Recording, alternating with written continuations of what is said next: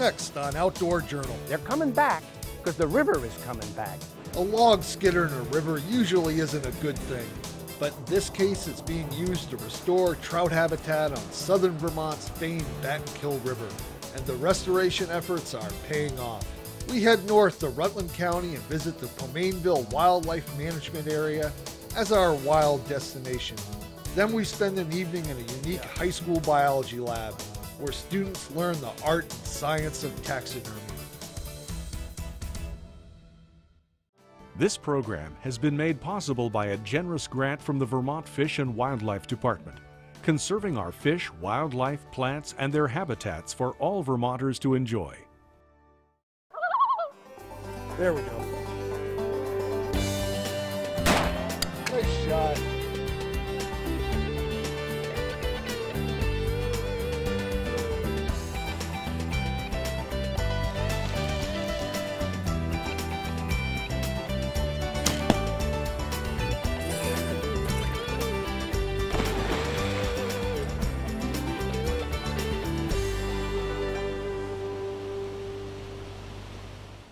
Vermont is home to many productive trout streams, but none as famous as the Battenkill. For more than 150 years, the river's reputation for producing big brown trout and beautiful brook trout has lured anglers to southwest Vermont. For many years, the Battenkill was managed with great success as a wild trout stream, but in the mid-1990s, a dramatic decline in the number of yearling trout in the 5 to 10 inch range had biologists, anglers, and others scrambling for answers. Thanks to a lot of hard work from a variety of groups, efforts are now underway to restore the Battenkill as one of New England's premier wild trout waters. A log skidder and bucket loader operating in the middle of one of Vermont's most treasured rivers is truly a bizarre sight and usually a source of habitat destruction. But these machines are actually working to restore the river and undo years of man-caused changes. What we're trying to do is improve the cover and shelter, the habitat for the brown trout here on the Battenkill. And in order to do that, we're bringing in root wads, boulders, slate, and whole trees to sort of replicate what you'd see in a natural system. The Green Mountain National Forest has been involved with stream restoration since the 1980s. What its biologists have learned over the years is being put to good use on the Battenkill, even though to untrained eyes it looks like they're cluttering up the river. A lot of folks look at our headwater streams and they look pristine, they look beautiful, they're clean looking, they don't have any woody debris in them.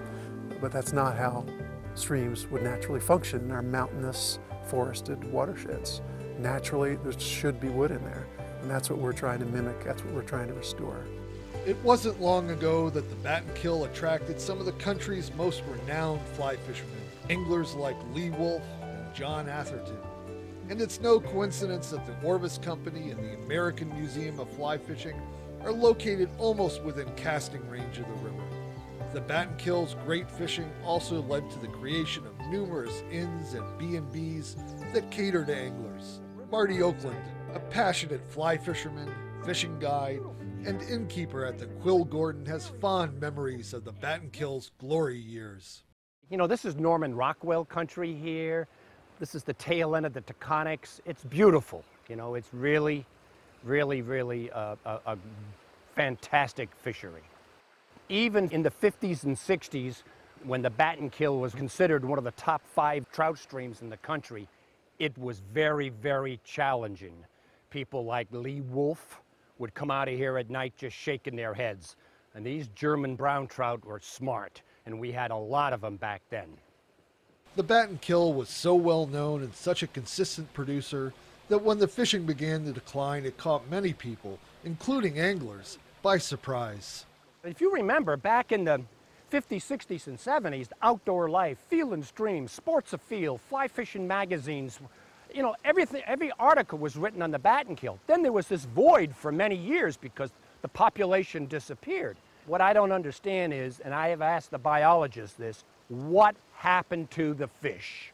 In the mid-1990s, the Vermont Fish and Wildlife Department began noting a sharp decrease in angler catch rates, and stream surveys indicated that the number of yearling trout in the 5 to 10 inch range had declined by 70%.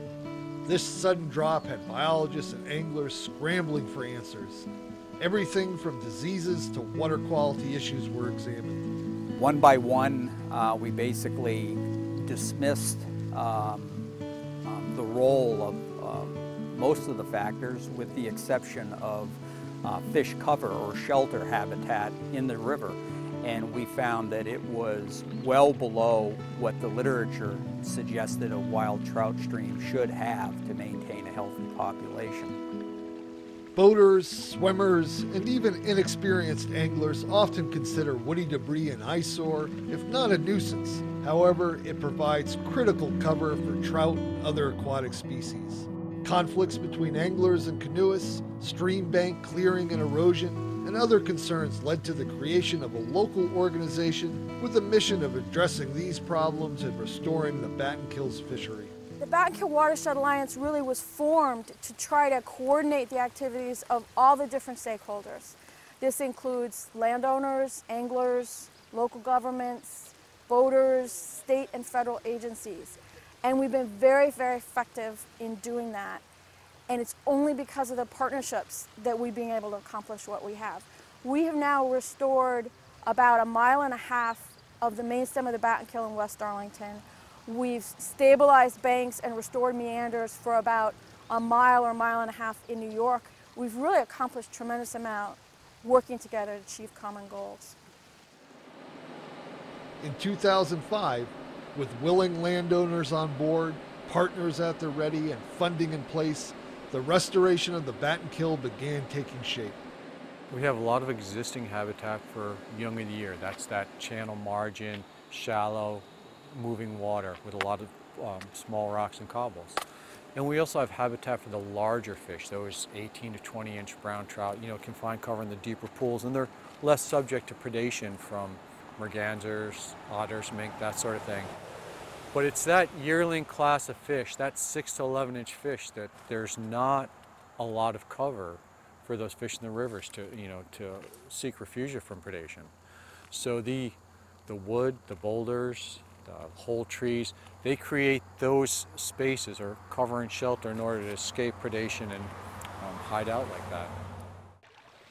5 years after the first section was restored, it has plenty of cover and the natural look of a forested stream with lots of woody debris along its margins. Prior to any of this work being done here, this section of river was not all that different from much of the rest of the Battenkill. It was a fairly straight section of river.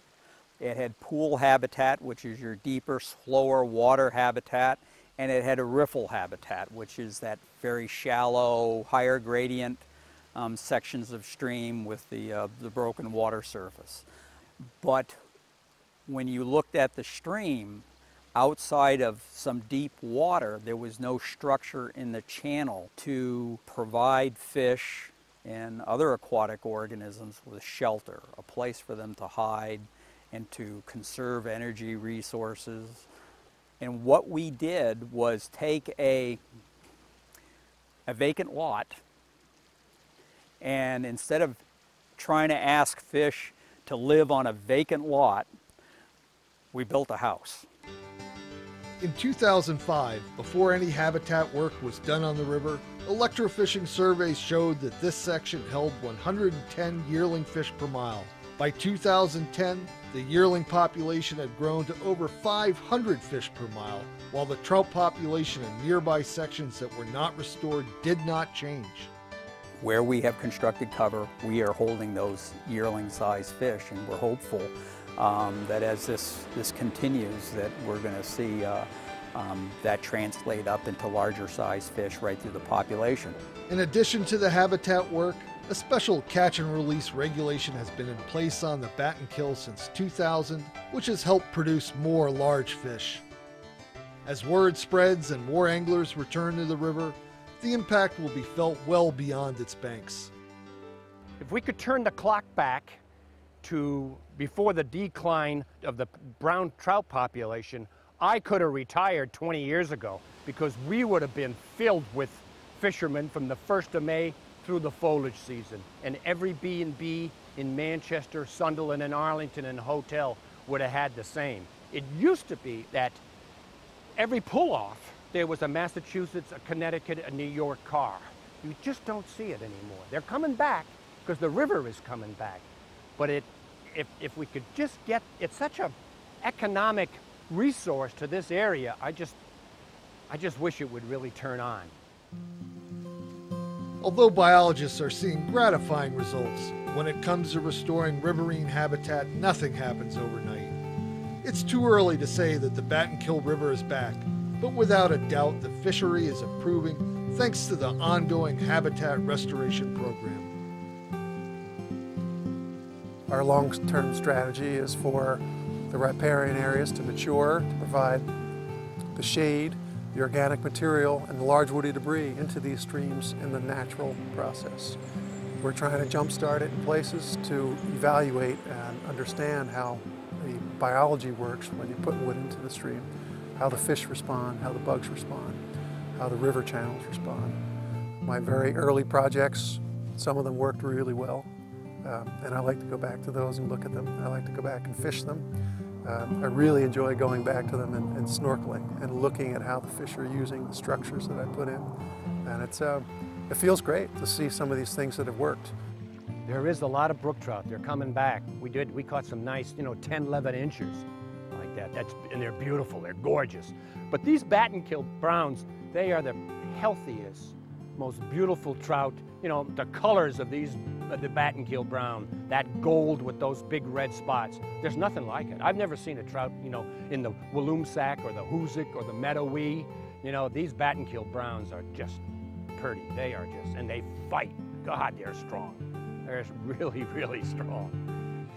The fishery is improving. I think we've got more years to go. It's not something that's going to change overnight.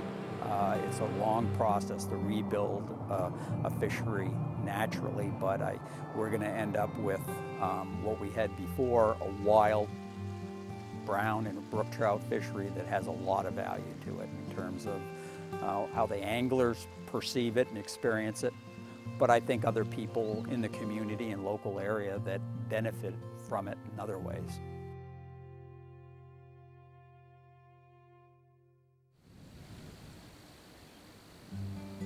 The Pomainville Wildlife Management Area in Pittsford covers 360 acres of former farmland along the east bank of the Otter Creek. Thanks to partnerships with the Pomainville family, Ducks Unlimited, and other conservation groups, this unique property was acquired by the Vermont Fish and Wildlife Department in 2005. Its diverse habitats are now being managed and restored for the benefit of both wildlife and fish. One of the unique things about the Pomainville WMA in Pittsford is that its management plan is geared both towards wildlife restoration and fisheries restoration.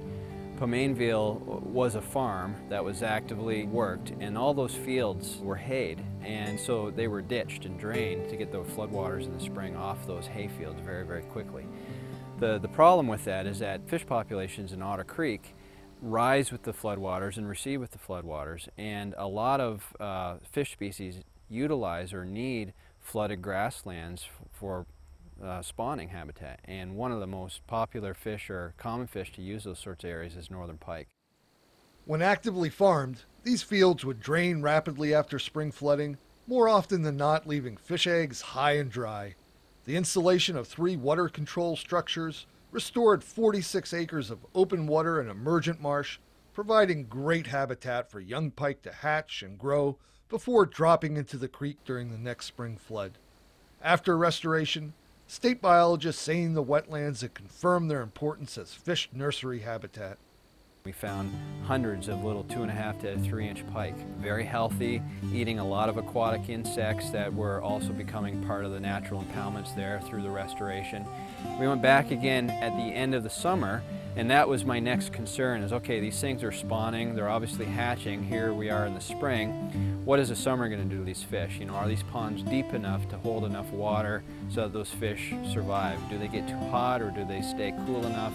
So we went back into November and we did repeated the same sampling effort with the seine nets, and we found, 4, 5, and 6-inch pike. So those pike not only survived, but they thrived. And I was surprised not only to find pike in those impoundments, but I found enormous schools of golden shiners, small, 2-inch yellow perch, bluegill, emerald shiners, blunt-nosed minnows. There's a whole fish community appearing in these impoundments now. The restored wetlands also provide critical nesting, roosting, and feeding habitat for migratory waterfowl and wading birds, as well as other wetland-dependent wildlife. Old fields on the WMA that are not flooded are managed for a variety of grassland bird species like bobolinks and savanna sparrows by annually mowing the fields well after young birds have fledged. The other thing that we're doing along the Otter Creek on the Pomainville ownership is establishing a wider forested buffer along the Otter Creek itself for several hundred feet, where we're actively going in and planting species like silver maples and some elms and some ash to widen that forested buffer along the creek. And again, those riparian areas immediately adjacent to the creek are highly valued by a lot of wildlife species, and we think it'll enhance those wildlife values significantly by establishing that riparian zone. The Pomainville WMA showcases a variety of habitat enhancement techniques that can be used by private landowners. In just a few years, this easily accessible WMA off US Route 7 has become a hotspot for wildlife and people who enjoy hunting and watching wildlife as a result of active habitat management.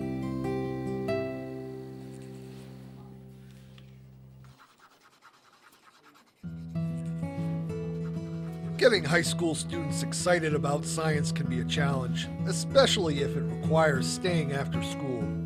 This looks real good. This is perfect, Chad. You did a heck of a job right here. But at Otter Valley Union High School in Brandon, Vermont, there's one biology teacher who has developed a program that has students looking forward to staying after school. Every day is an adventure in this room, every single day.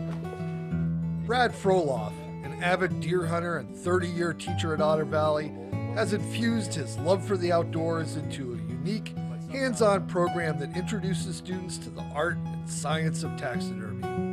Back in the mid-'80s, I noticed that Cabela's had a sale of deer mount kits that were relatively inexpensive. You could get everything you needed to mount a deer for $35. So I ordered 3 of them, thinking I'd try with one and then maybe I'd have 2 to work with students with. And my son, he was 3 at the time. We put my first 4-point buck together with a different cape because the deer was shot back in the 70s. It's now mid-'80s.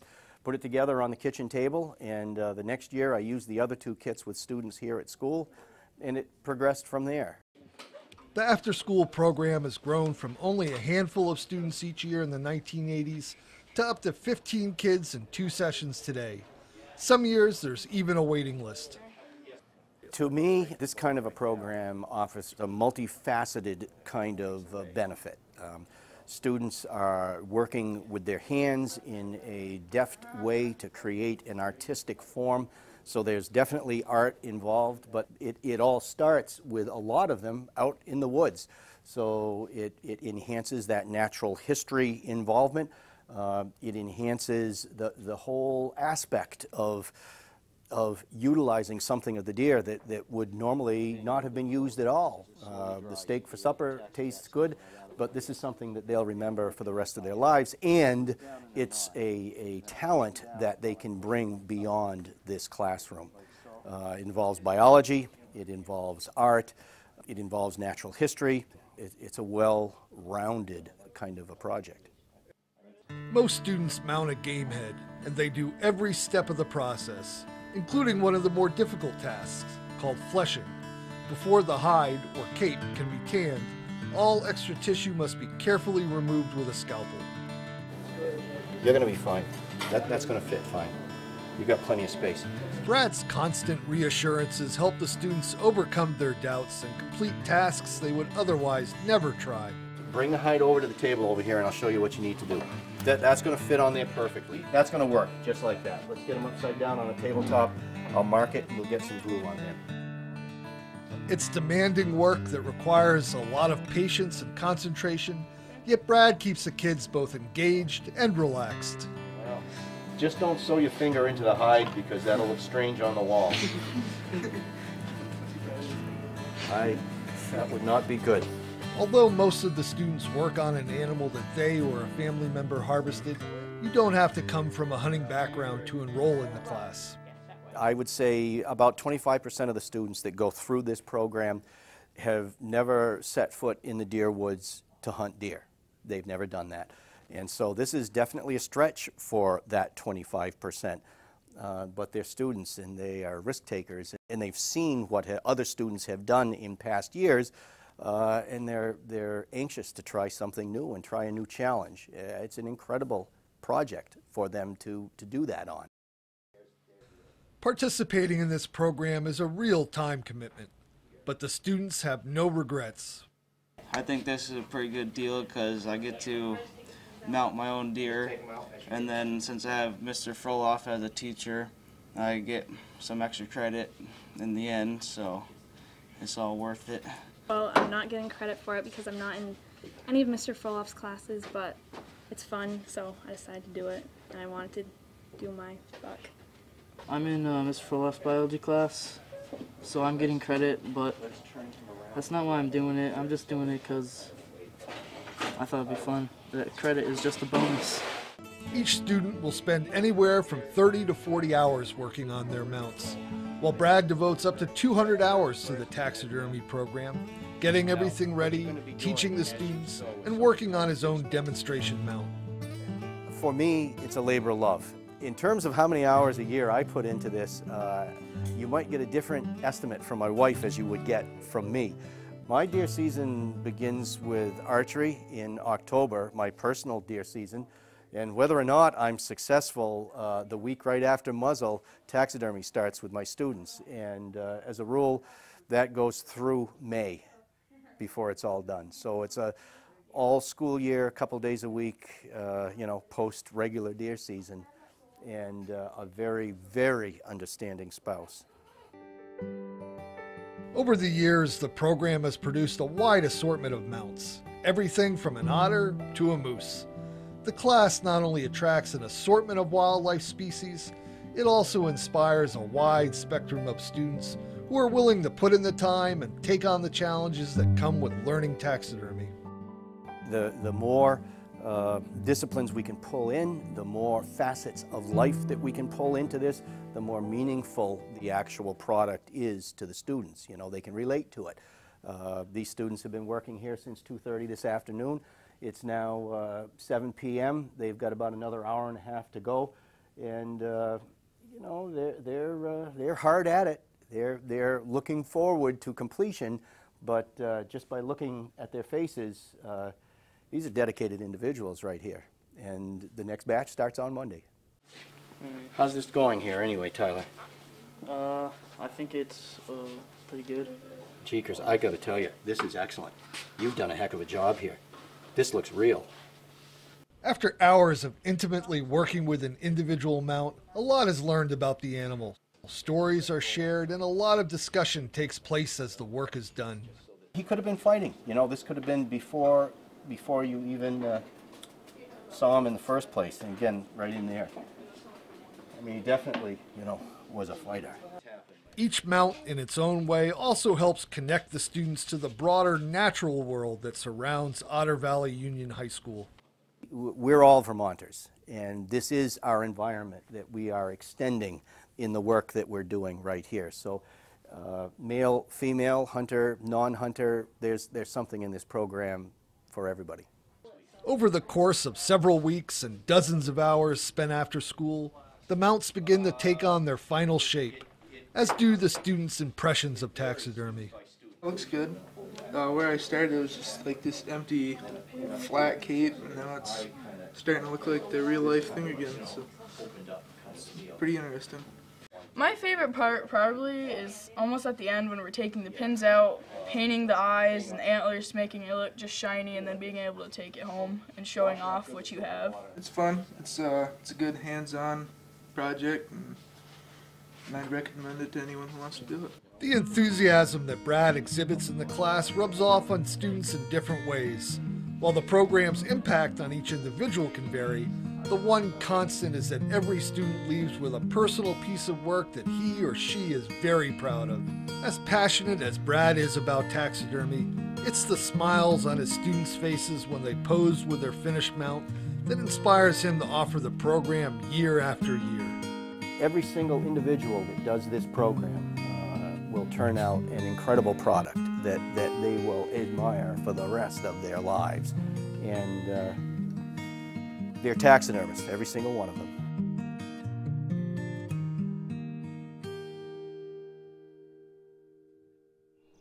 For more information on this or any other Outdoor Journal segment, be sure to visit our website at vpt.org. Our site features video on demand, contact information, and links to related sites. You can call, write, or email us, and as always, we look forward to your comments and suggestions.